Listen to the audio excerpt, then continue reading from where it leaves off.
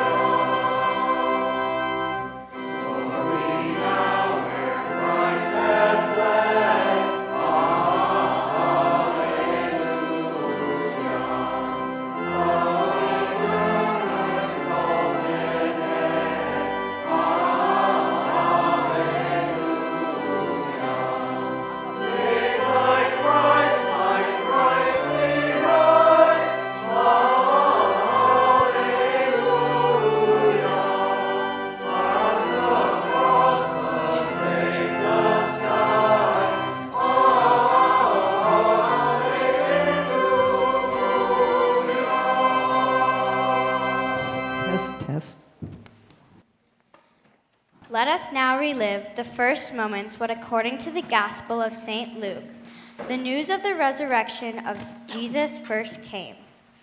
It was early dawn on Sunday, the first day of the Jewish week. It was also the third day after Jesus had been dead and buried. In those days, it was the custom to honor the dead by placing sweet-smelling spices and ointments on the body. Several women who had followed Jesus came to the tomb to do that. Among the women were Mary Magdalene, Joanna, the wife of King Herod's steward, Mary, the mother of James, and Susanna, and several others. This is the saddest thing I've ever had to do. I feel the same way, Mary. I don't know if I can bear to see Jesus lifeless, lying in a cold tomb. I still can't believe he's dead.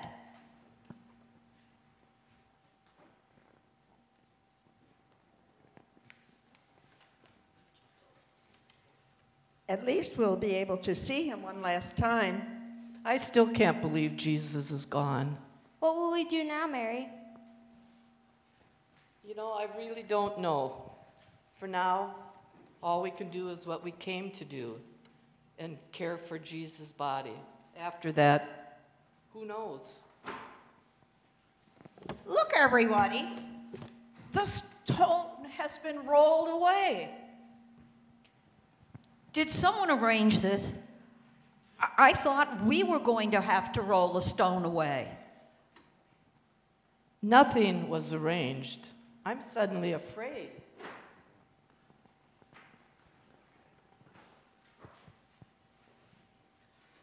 He's not here. This shouldn't be. What could have happened? I don't know, but it looks like someone has stolen the body. We must find the gardener and see what he might know.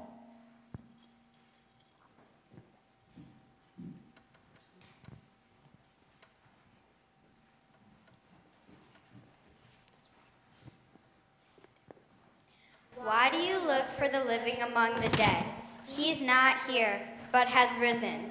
Remember how he told you while he was still in Galilee, that the Son of Man must be handed over to sinners and be crucified and the third day rise again. Jesus is alive again? Can that really be so? This is incredible. We must go and tell the others. Shouldn't those women be back by now? What does it matter? There'll be a while yet. It takes time to prepare a body. Jesus, our master, dead, gone. I feel sick inside. He did so much for us, and we did nothing to help him. It's worse than that. I denied him 3 times, just like he said I would. It's all over now, as hard as that is to believe. I guess it's back to fishing for us. Ah, here come the women. What are they looking so happy about? Peter, James, John, everyone. The most amazing thing has happened. Yes, we found the tomb empty. At first we were afraid someone had stolen the body, but then we saw 2 angels. They told us Jesus has risen from the dead. You saw angels, and they talked to you? I think the grief has gotten to you. No, really, it's true. We couldn't believe it ourselves at first, but there really were angels. They reminded us of what Jesus himself said, that he'd be crucified and on the 3rd day rise again. And this is the 3rd day. It's happened. Jesus is alive again. Did you actually see him and touch him? No, but we're sure it's true. You must believe us. I think your first idea was right. Somebody must have stolen the body. What you're saying is impossible. Nothing is impossible with God. Why won't you believe us? I tell you, what we're saying is true. What you're saying makes no sense at all. Maybe this is worth checking out. I think I'll go and take a look for myself. He's not here. There's nothing but the linen cloths he was wrapped up in. Could the women be right? Could Jesus be alive again? If it's true, everything changes. Do I dare believe it?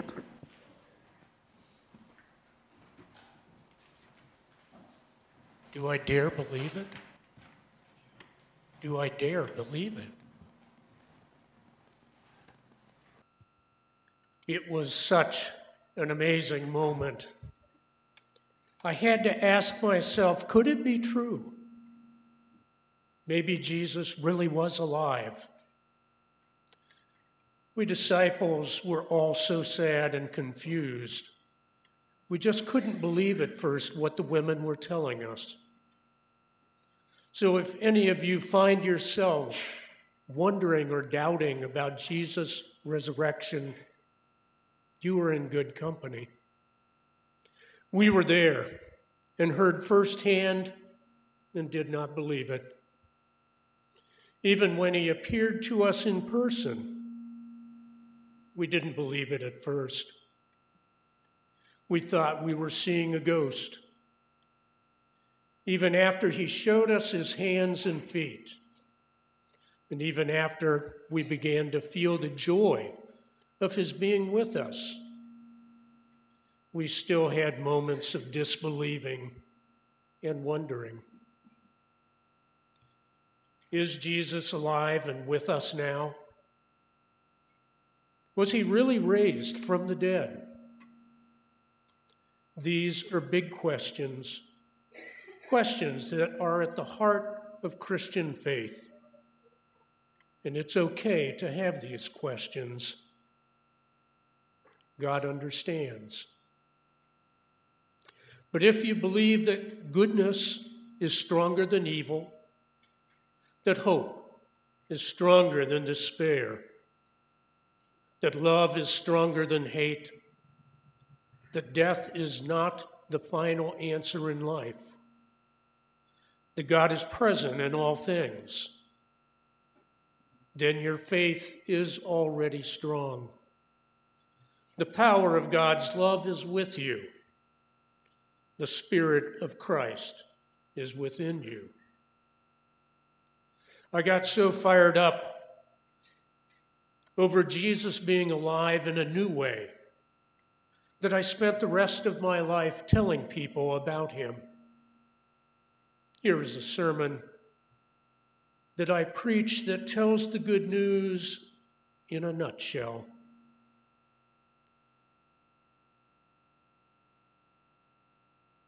I truly understand that God shows no partiality, but in every nation, anyone who fears him and does what is right is acceptable to him. You know the message he sent to the people of Israel, preaching peace by Jesus Christ. He is Lord of all. That message spread throughout Judea, beginning in Galilee, after the baptism that John announced, how God anointed Jesus of Nazareth with the Holy Spirit and with power, how he went about doing good and healing all who were oppressed by the devil, for God was with him. We are witnesses to all that he did, both in Judea and in Jerusalem. They put him to death by hanging him on a tree.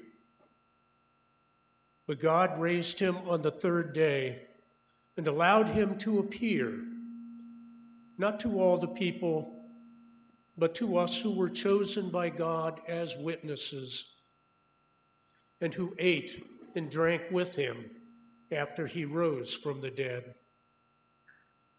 He commanded us to preach to the people and to testify that he is the one ordained by God as judge of the living and the dead. All the prophets testify about him, that everyone who believes in him receives forgiveness of sins through his name. Amen.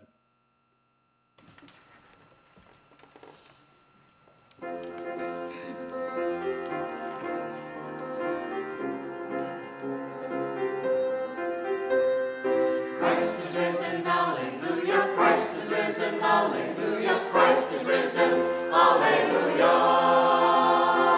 Christ is risen, hallelujah. Christ is risen, hallelujah. Christ is risen, hallelujah.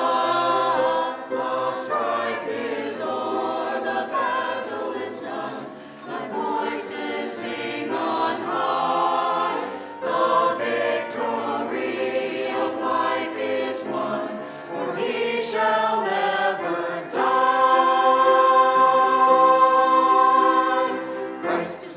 hallelujah. Christ is risen, hallelujah. Christ is risen, hallelujah. Christ is risen, hallelujah. Christ is risen, hallelujah. Christ is risen, hallelujah. Take all our sin and guilt away. Our souls he now will save. From death to life, from earth to sky, he rises from the grave. From the grave. Christ is risen, hallelujah. Christ is risen, hallelujah. Christ is risen, hallelujah. Christ is risen, hallelujah. Christ is risen, hallelujah. Christ is risen, hallelujah. Christ is risen, hallelujah.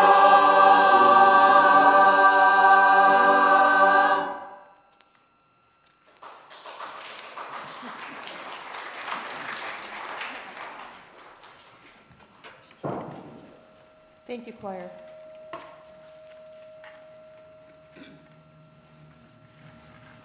Family of faith,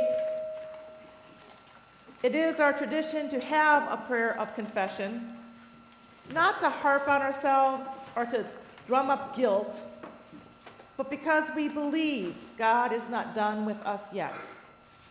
So please join me in the prayer of confession, because God is always listening and God's grace is always full to the brim. Let us pray. God of new life, we are a mixed bag. We want to be full to the brim with hope and joy, but often we overflow with comparison and doubt. We want to embody the resurrection, but often we'd rather stay the same than to begin again. We want to have courage to be like the women on Easter morning, to run and speak truth, but often we are weary of courage and uncertain of our own voices. Forgive us for all the ways we remain unchanged. Break into our hearts. Overflow here. With hope we pray. Holy God, we so often long for more. We want more than the hamster wheel life of to-do lists and errands, meal prep and alarm clocks. We want more than comparison and competition. We want more than certainty that drowns out curiosity. We want more than fear that leads to violence. We want a life that is teeming with alleluias. We want a life overcrowded with hope. We want a life congested with good news. We want a life jam-packed with forgiveness. We want a life bursting with laughter. We want a life so full that the stone just has to be rolled away. So today we pray, break the dam, dust the cobwebs from our ears, clear space in our minds to hear you clearly. Speak to us as only you can. It's what we long for. We long for you. Our list of people for whom we pray is long, oh God, because there is pain in this world. There is illness. And so we pray for Andy, Lois, Bill, Pat, Bailey, Raymond, Brian, Londa, Bonnie, Mike, Jim, Larry, Lynn, Elaine, Marilyn, Joyce, Jamie, Paul, Lucas, Doug, Carrie, Cindy, Carol, Jeannie, Charlotte, Wyatt, Kaya. We pray for all those who've lost loved ones. We pray for the families of Oliver, Anna, Carol. May they in their mourning find your resurrection hope and see that new life is in front of them.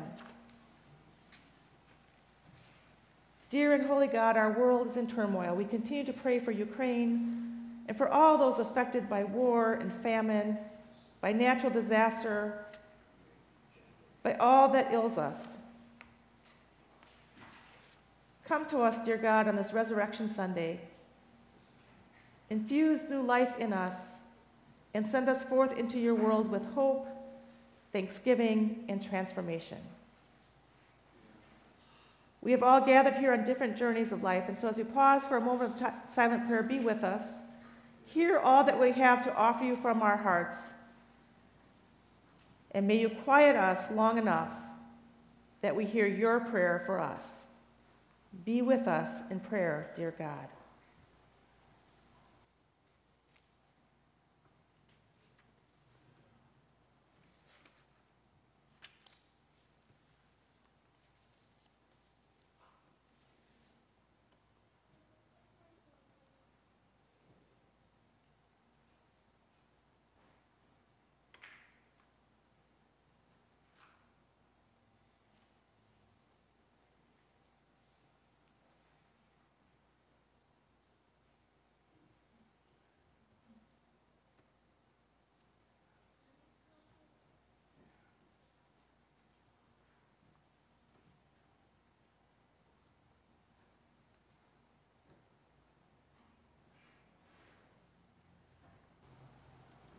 Having heard us in the silence of our hearts, hear us now as we bring our voices together as one and pray the prayer which your Son has taught us. Our Father, who art in heaven, hallowed be thy name. Thy kingdom come, thy will be done, on earth as it is in heaven. Give us this day our daily bread, and forgive us our sins, as we forgive those who sin against us. And lead us not into temptation, but deliver us from evil. For thine is the kingdom, and the power, and the glory forever. Amen. Family of faith, if there is life after death, then you can be certain there is life after mess. There is life after mistakes. There is life after doubt. There is new life freely given, and that life is for you. You are forgiven, loved, and claimed. May we live full to the brim in response. Thanks be to God, and let it be so. Hallelujah. Amen.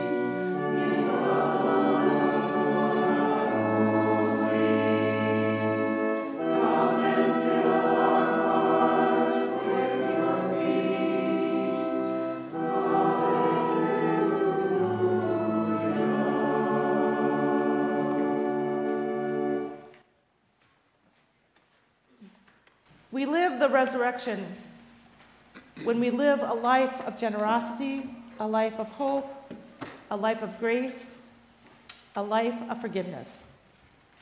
We support the ministry of the church not just to pay the light bill or to pay staff. We support the ministry of the church because we believe in mission. We believe in reaching out and touching our neighbors near and far with our gifts. We believe in making a difference, not only in our community, but in our world.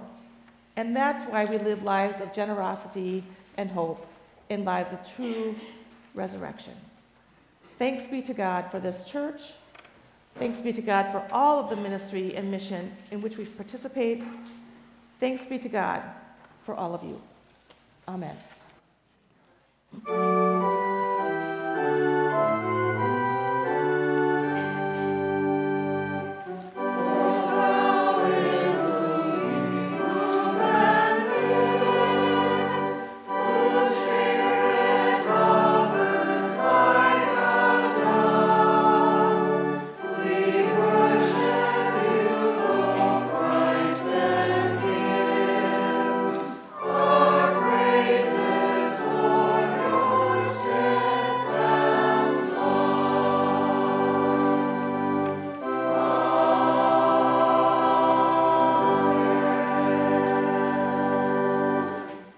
Let's join together in the prayer of dedication.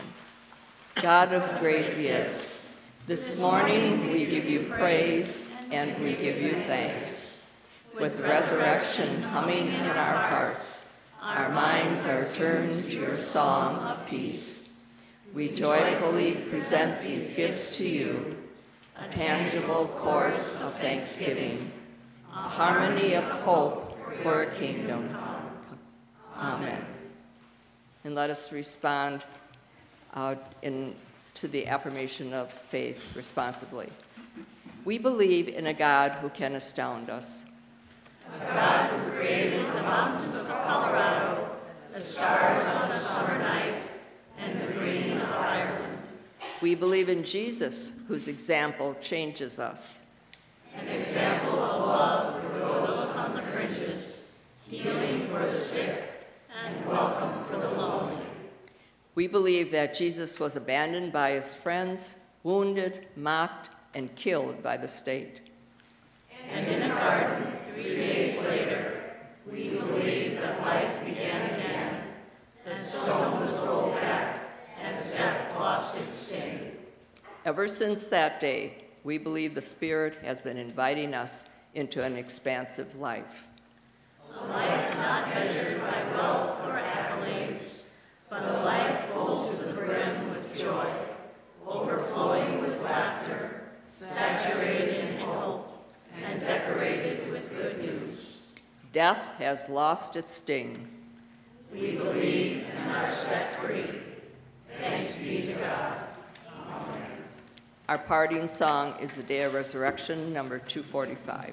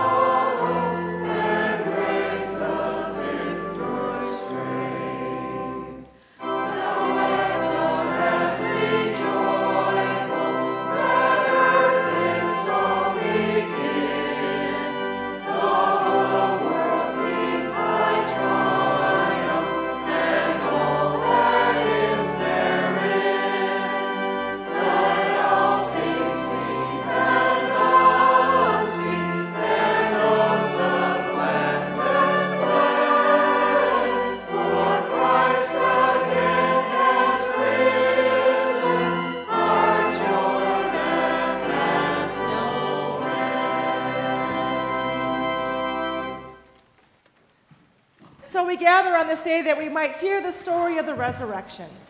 We gather on this day that we might be affirmed in our hope and affirmed in our doubts, and affirmed that who we are on this journey of life is valued by God and that we matter. May we go forth into the world on this day, celebrating the resurrection in every way that we can, and know in our very being that we are God's chosen and loved.